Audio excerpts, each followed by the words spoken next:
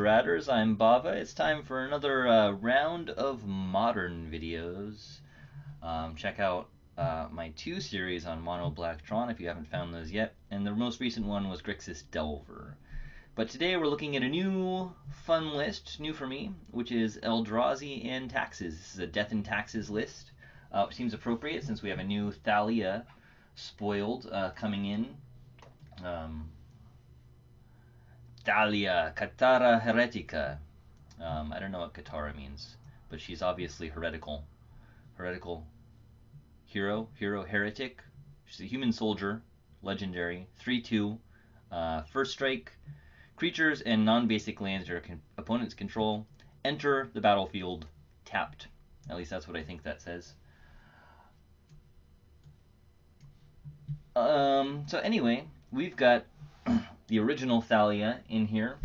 You'll have to excuse me, I just sort of happen to have 3 different versions of Thalia. She's a bit expensive. These are the ones I've just scraped together. So I've got the original non-foil, I've got the online promo foil, and the online promo non-foil, which I think I got from the, what is it, the Community League. It's when the Magic players play the WotC people and won.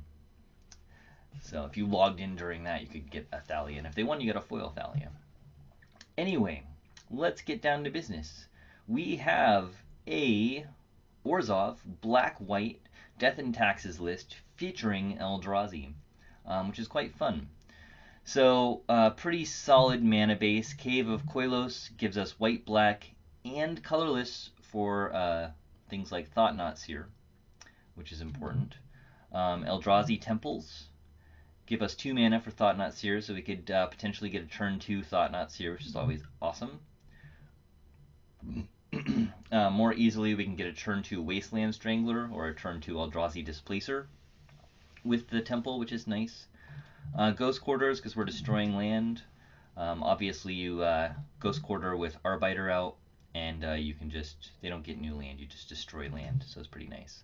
Godless Shrines, your straight up white-black mana, and then we have 3 plains, 1 swamp, and 2 Shambling Vents, which is our white-black man land, which came out recently. Our removal package includes Path to Exile. We've got a little discard in Tide Hollow Sculler. We've got Aether Vials, which work very well with Arbiters and Flicker Wisps. And the rest of the stuff that we have. We have 3 relics in here just to get rid of graveyards and cantrip if we need to. So we can handle that. 1 Spellskite in the main. Thalia, 3 of those. The Eldrazi Displacer lets us bounce stuff, which is handy to avoid removal. Or we can take stuff from exile. So the relic works well with the Wasteland Stranglers, giving things -3/-3. So if they have anything in their graveyard, we exile that, and then the Wasteland Strangler puts it back into the graveyard. So it's sort of a nice combo there with those. And the Displacer can make it so that we can just keep doing that over and over.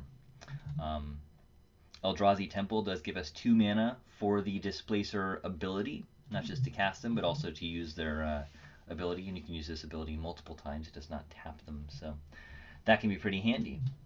And last but not least, topping out our curve as a 4-drop is Thought-Knot Seer, though he can often be less, sort of, because of the temples. In our sideboard, we've got Rest in Peace, Stony Silence, Core Firewalker, Burnt and Forge Tender, sort of some of my favorite white sideboard cards. A little bit of cheap removal, sort of a variety of counter weenie strategies, Curse of Death's Hold, and Night of Soul's Betrayal, and Flaying Tendrils, all kind of there to destroy things like elves, white weenie soldiers, humans, things like that. Shriekmaw to help get rid of other stuff. I mean, you can Aether Vial in a Shriekmaw and then bounce it, or rather you can evoke a Shriekmaw and then Aether Vial and a Flicker Wisp, getting rid of 2 of their creatures and keeping a 3/2 on the board. Then of course being able to things like displace a Shriekmaw is pretty solid. That's living the dream, probably won't happen. I only have bad Sorin, so bad Sorin's in here, if you can call any Sorin bad. He does put a 1/1 vampire token with lifelink onto the battlefield every turn, and then if you just do that 3 turns in a row, you can destroy up to 3 creatures and or planeswalkers and then put them under your control. So it's kind of nice against things like Nahiri decks and stuff. You can take their Nahiri or take their other stuff. And then I threw in a Blood Baron of Vizkopa. Since we're in the colors, he's got protection from white and black, so he cannot be pathed. He cannot be dismembered. He does have lifelink, and he's a 4/4. And then if you have 30 or more life, he becomes a 10/10 with flying and lifelink still. So he can be pretty tough. So I played a few practice matches with this, and it's gone pretty well. But we're going to jump in and do it on camera and see if I can make a fool of myself here. But it's a pretty fun list. I'm not a super great Death and Taxes player, so pardon me for any mistakes I make, but hopefully you guys will enjoy checking out the list.